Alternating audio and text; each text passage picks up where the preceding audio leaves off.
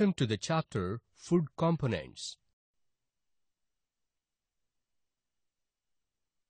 Here, let us perform an activity to test for the presence of starch in food items. Click each tab to know more. Take a piece of potato, cheese, and bread in 3 different petri dishes. Take iodine solution and a pipette. Place the iodine in the pipette. Now, add few drops of iodine solution directly onto the pieces of potato, cheese and bread.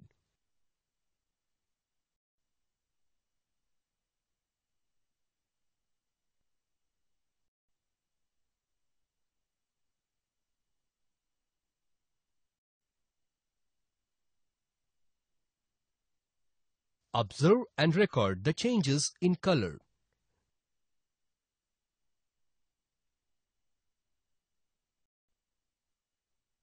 Dish 1. Potato.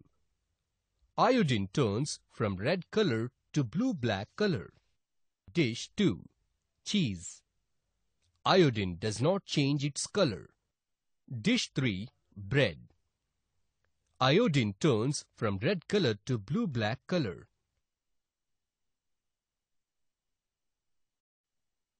From this experiment, we learned that if starch is present, iodine solution turns into blue-black color.